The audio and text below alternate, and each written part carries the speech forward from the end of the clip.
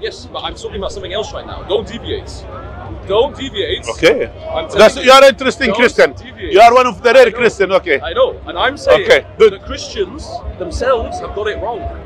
So what's the right then? The right way is there is this book I'm reading right now called Conspiracy in Jerusalem. I've not finished it yet. Okay, good. But Kamil Salibi, a Lebanese guy, and he investigates the true nature of Christ. Okay. And he makes an argument that Christ is the construction of three different people: Isa ibn Maryam, the historical Jesus, and the fertility god Alisa of the East.